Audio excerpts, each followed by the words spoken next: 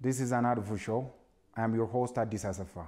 My guest today is Eba Tesfaye, aka Eba T. He is a personal development coach and motivational speaker. Eba, it's a pleasure to have you here. Thank you. Thank you for having me. I'm glad to be here. Good. Eba T, can you tell us a bit about yourself?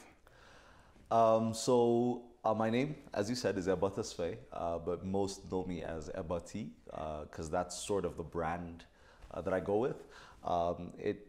It's my name. Eba T stands for Tesfaye, my father's name, and I use it as a brand with a tagline that says the voice of motivation, because a lot of people like my voice. So I said, why not use it to inspire, motivate people? So majorly, that's the area I'm in. So my background is in sociology and psychology. I studied sociology for my BA and counseling psychology for my MA. I love learning. I love going to school. I hate exams. But so I learned a lot of things other than that. I studied entrepreneurship. I studied positive psychotherapy, neurolinguistic programming. And just lately, I just finished my training, and I'm certified and accredited by the European Mentoring and Coaching Council as an executive coach. So I love learning. Other than that, what do I do for a job?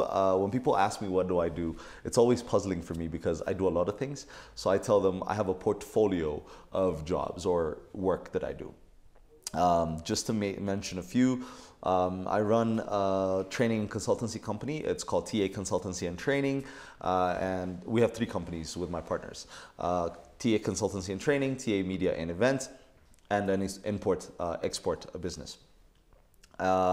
Aside from that, I do voiceovers. Like, for example, when you watch movies, you hear that background bass voices that tell you, something's gonna happen. You gotta come and watch the movie. I do those kind of things. I also host events.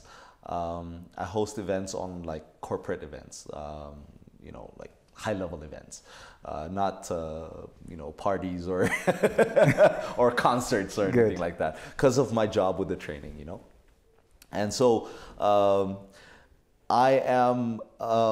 When I'm asked what kind of person I am, I'm the kind of guy that loves life, that likes to explore, experience things.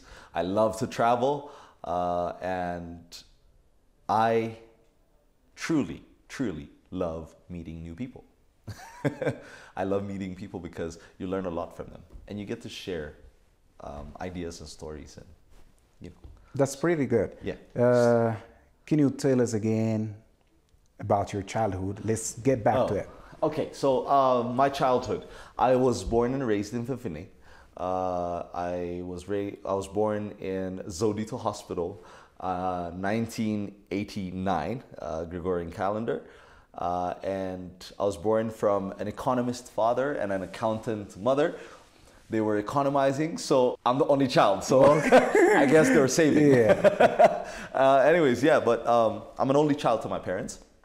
At least that I know of. I don't know if they have other children that I don't know about, but I'm an only child. But I grew up in a family that was caring for others, and I love that. I learned that from them.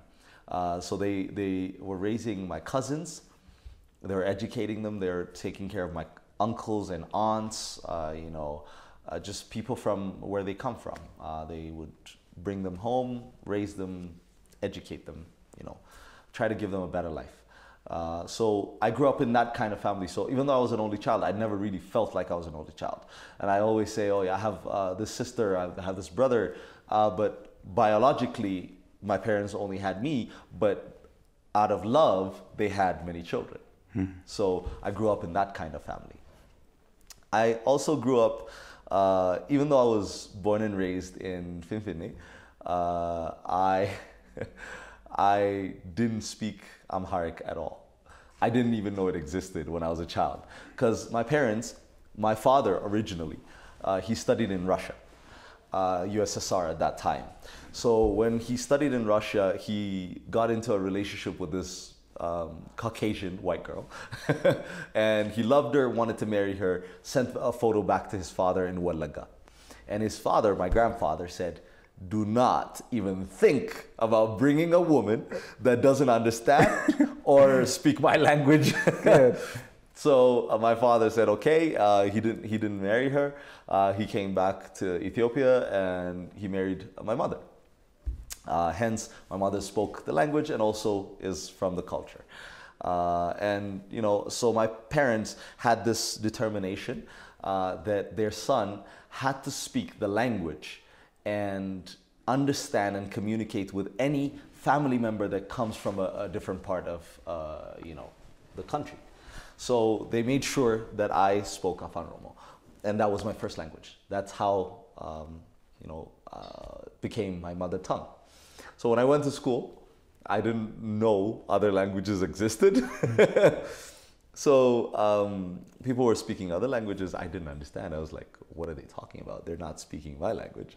So came back home and they still make a joke about this. They said, Ebba said, those guys don't have a language because they didn't speak his language. But later on I learned languages. I love learning languages.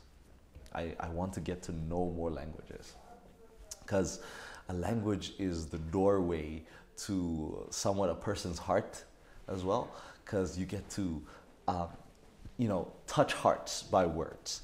So I love learning languages. I've studied English after that. I speak Amharic, I speak Afanromo, a little bit of this, a little bit of that. I love Ethiopian Sign Language. I speak a little bit of it. I speak a little Somali. I speak a little, you know, like greetings and whatnot. I love learning it. I speak a little Tigrinya, just, you know, picking up words, because I've realized when you get to know the language, at least you can communicate and get food, something to drink. Definitely. And you can even have fun with Definitely. people. So I learn languages. I love learning languages. After that, my father, having me grow up, realized I was a very curious kid. I wanted to know things. And he was okay with it. I was his son. He said, hey, discover. So my grandparents always used to make fun of him when they went back to my father's father to Welaga or my mother's mother to Salali. They make fun of my parents saying, oh, those guys, they're spoiled, huh? They let their child break a radio. But my father was allowing me to be curious, because I listened to the radio. And when I listened to the radio, I said, oh, I want to know where the people speaking are coming from. So I wanted to see them. So I take the radio, pick it up, you know, turn it around. They're not there. I think they're inside. So my father said, okay, open and see. And I broke the radio to see and find the people inside. What a ridiculous man. I know, but it's a childish thing. But my father allowed me to do that because that was for me a permission to discover the world. That was a new way. And let me tell you something amazing. He gave me 2 radios to break and see. Radio was expensive at that time. It was a big deal. In the meantime, he's an economist too. Yeah, and he's an economist too. And yet he gave it to me for me to try it out and see. And I loved it. One thing that amazes me is I tried to find the voice in that radio, but I ended up finding my voice. So years later, I became a radio show host. Wow. Well done, man. See what I mean? So if you allow your kids to do it, like, for example, I talk to some parents and I tell them, you know what? Let them see, let them touch it, let them break it. There's this glass. Yeah. This glass might have value, but does it have more value than your child? How come? So sometimes kids want to take this and they want to let it go. Yeah.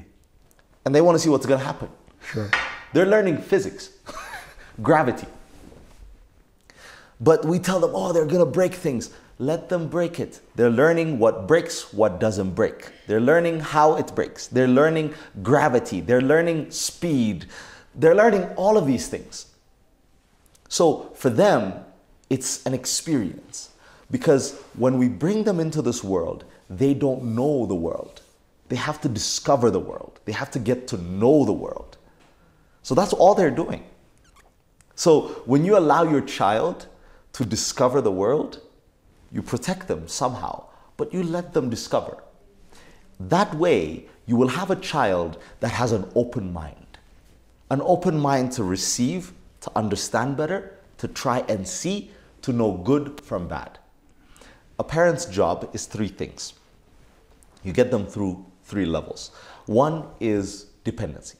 They're dependent on you. You feed them, you shower them, they even release on you the processed outcome. Yeah. And you clean them. Yeah. They're dependent, fully dependent on you. Yeah. That's the first level. Yeah. Your job is to take them from dependent level to independency, which means they get to eat by themselves, they get to go to the bathroom by themselves, they get to bathe themselves. Yeah. The list goes on. Indecision as well, it's the same thing. If you only make decisions for them, they will never learn to know good from bad because you are the one that's making the decision for them. But if you show them and help them understand what's good and bad, they can choose good. That way, you teach them to go to independence. The third level you have to get them to is interdependency, which basically means this. A child learns about social things from their parents. So you teach them how to live in a social environment where they get to help people and get people to get to help them. They learn about a doctor and a farmer, how they're both, helping each other. The farmer feeds the doctor heals the farmer. So interdependency is the level you get them to, and that's your job. Dependency, interdependency, independency and then interdependency. Yeah. These three levels, and then you got your kid. You got a strong kid. Really wonderful, Eba. Okay, you've got your BA degree from Addis Ababa University, right? Later on, you joined Afro FM 105.3. Yes. 105.3 yes. as a radio host. Yes. But your BA is in sociology, yes. Isn't it? Yes. How come? Is that a personal calling or got a relationship with the radio that your father gave you at early age? So funny story is, I learned English to become an actor. Okay. I really wanted to work in Hollywood and I wanted to be an actor. Not a Hollywood, but I wanted to be an actor. Okay. So, because I used to watch a lot of English movies and I learned English by practicing just by myself. I would go into a room and I would talk to myself because I didn't want somebody else to laugh at me because of my English. Yeah. I didn't speak English. Yeah. Third grade, I fell because I couldn't speak English. Yeah. Fourth grade. Fourth grade, I did it twice because I didn't speak English. Mm. Then I made a decision. I said, I have to learn. And by myself, I would be in a room and I would practice by myself. I would talk to myself. I would watch one movie 6-7 times. Mm-hmm. And I would say the words with them because I would know the script by then. Yeah. I would be in a room and I would be speaking to myself. Yeah. Hi, Abba, so how are you? And I would be the other guy, go like, hey, how are you? Yeah. I did both parts. Yeah. And I learned English. And because I wanted to be in the entertainment industry, I practiced English and I got to learn English. But later on, I realized I wanted to inspire people. The reason I wanted to inspire people was because at a certain age, I needed a mentor. I needed somebody to motivate me. I needed somebody to tell me I am valued. Living in the capital with people that come from different cultures, and sometimes with people that didn't understand or want to accept my culture, I faced some challenges. I faced challenges because of my name, where people said, why? People asked me, what does your name mean? And I told them, blessed one, or the Amharic version would be Buruk or Barakat. And they would just say, why don't I just call you Buruk? And I'll be like, no, that's not my name. And those, challenges really didn't make me feel accepted. And I felt really bad. And I tried to do a lot of things to be accepted by people. And some of those things harmed me, emotionally. And because of that, I started really going deep into negative emotions.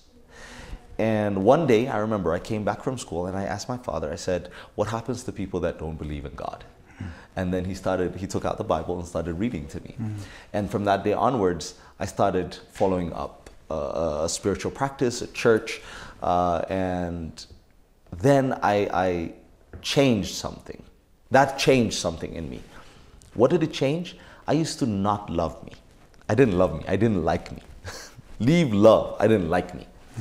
I didn't think I was handsome. Now, I think I'm handsome. Yeah. I think I could be a model. Yeah. Yeah. But in the past, I didn't think I was, attractive to me. Yeah.